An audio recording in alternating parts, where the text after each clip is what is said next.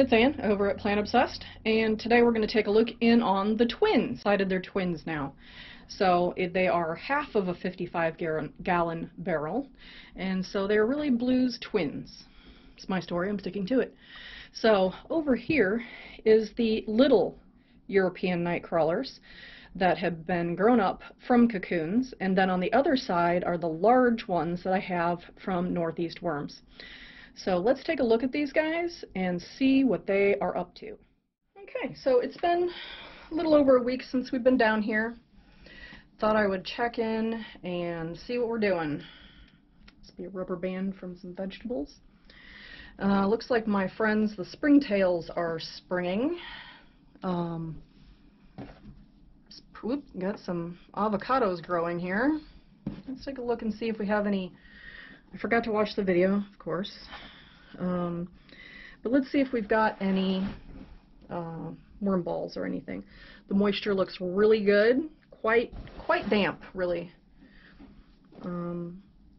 Looks like they're doing a great job with this bedding. Let me know in the comments below if you have a difference between your European night crawlers and your red wigglers and how fast they go through the bedding. But these guys, even though they're not really big, they just are rock stars when it comes to going through paper and leaves and anything like that. They just do a great job. They still do eat quite a bit of, kitchen scraps. Whereas sometimes I have a hard time getting the African night crawlers to eat the kitchen scraps in a timely manner. The European night crawlers seem to do equally well with kitchen scraps and with bedding.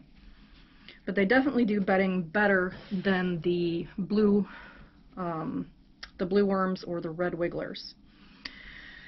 So these guys are doing a great job. I'm not finding any food left over from last time, so I'll keep digging around and see what I find. So I had somebody ask me, does it hurt the worms to fluff them? In the comments. And, I said no. Like physically hurt them? No. Does it annoy them? Yes. Does it create a disturbance? Yes. But I think that the benefit of doing the fluffing outweighs any irritation the worms may experience. Okay, so I have something here, very fibrous. Not sure what that is.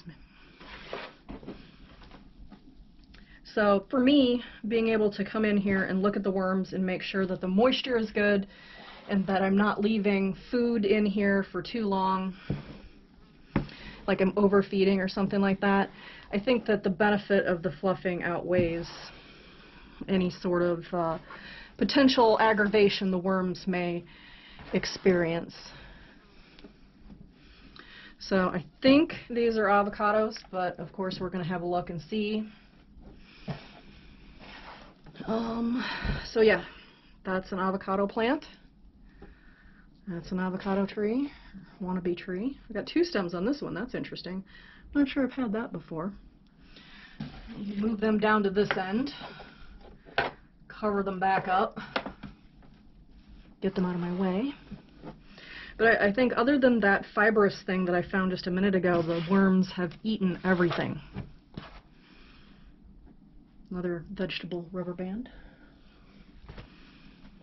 Alright, so looking at this, I think the bedding could probably use a little bit more.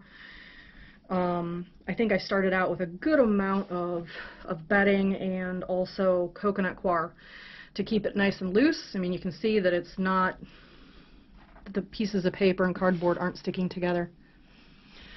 So I think what I'm going to do here is I'm going to go ahead and, I don't know, put in the comments below. Do you think I should run these guys like the wedge, like I do blue? Or should I run them like just like a big plastic tote like I do with the other ones? Let me know in the comments below what you think about that. I've been kind of toying with the idea of running them like I do blue. only feeding on one end and then slowly just letting that part. So let's do that this time. And then I'll let you guys decide. So we'll get all of the comments together from this video, and then we'll kind of look and see, do we want to run this like blue, or do we want to run this like a regular bin? Alright, so I won't make that completely naked down there. And let's get them some bedding and some food. So right below the bin here is my bedding. That is prepared bedding that's been sitting under here for a month or so. Some of it is super wet. Okay, and let's find them some food. I think I brought this down last time, so this has been sitting in this bag for about a week. So I'm going to zip that back up. That's ugly. But, so yeah, we're going to kind of move things around, spread it out a little bit, and let me get them some more bedding to put on top of that.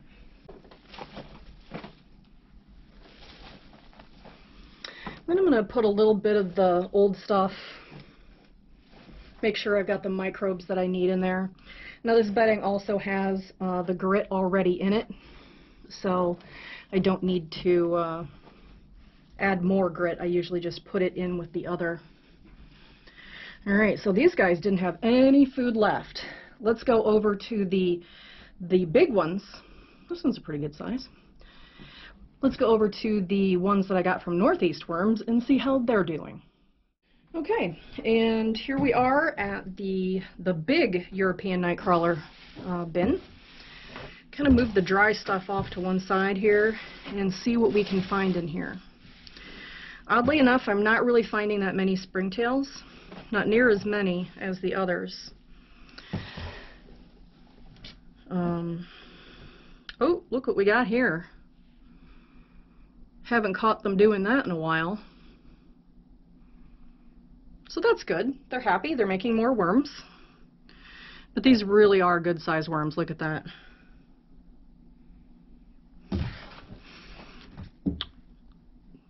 Yep. In comparison, they've got to be maybe 5 or 6 times. Oop, dancing worm. 6 times bigger. So I'm not, you know, they kind of probably go through the same amount of food, even though there's physically more worms. But there's probably, you know, there was a pound of worms for this originally, is what I was given. And then probably a pound or 2 of the other ones that came from my other European grow-up bin. I just saw a cocoon just now. Dang it. And if you see the cocoon, let me know. It was somewhere in here. But we've got new babies. That one's probably more than a week old. So they are continuing the legacy in here. I'm also not finding food.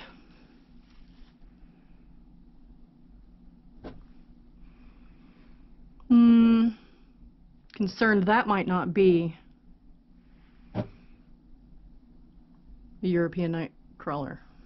I'm going to put him in the bucket and maybe move him over. These are in a completely different room, so I have no idea how I would get other kinds of worms in here. I mean, they travel, but I don't think they're going to travel the 10 feet, no, it's more like 20 feet around the corner to come over here, so I don't know. If you've got worms that wander, how far do you think they go? I mean, down here in the basement, it is very, very wet, damp, whatever you want to call it, and conceivably, they could move along. I have had worms that have come out of the bins before and been on the floor and didn't die because, you know, the brick floor down here in the basement is, you know, it stays pretty moist, except for maybe in the winter time. But no, I am not finding any food. Just some lovely, beautiful, big European nightcrawlers. But got this all mixed up now, and had to kind of make a worm ball. Is that cheating? Do you think that's cheating? So we're gonna do the same thing. We're just gonna feed down here at the one end, give them some more bedding, since you can tell they're definitely making castings here. So kind of looking at the big worms versus the little worms. Who does a better job? That's kind of my, I don't know, idea behind these twin bins is, you know, are the big worms going to do a better job, or are the little worms? Let me know your thoughts. Does it matter? A pound of worms is a pound of worms, or is a pound of worms that are all this big versus, you know, maybe 2 or 3 times the size, or 2 or 3 times the number of worms, but the same, you know, weight of worms? Do you think it matters in how much they can process? Put your comments below on that. Okay.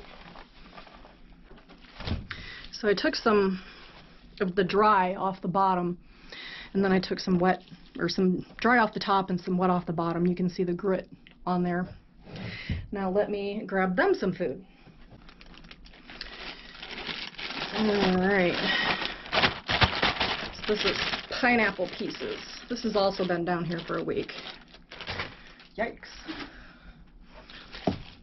Actually kind of smells a little fermenty. Probably spread that out so they can not have to mess with it if they don't want to. Okay, let me get them some bedding for on top of there. Okay, and then I'm going to do the same thing and kind of cover it up with existing castings so the microbes can do what they ought to do. There we go. So let me know your thoughts on the big versus the little. Who takes care of things the fastest? Alright guys, well if you liked the video, give it a muddy thumbs up. If you're not a member of my worm family, click that subscribe button. And if you want to know what I'm doing when I'm doing it, ring that bell icon. Alright guys, thanks for hanging out with me and my worms, and everybody have a good day.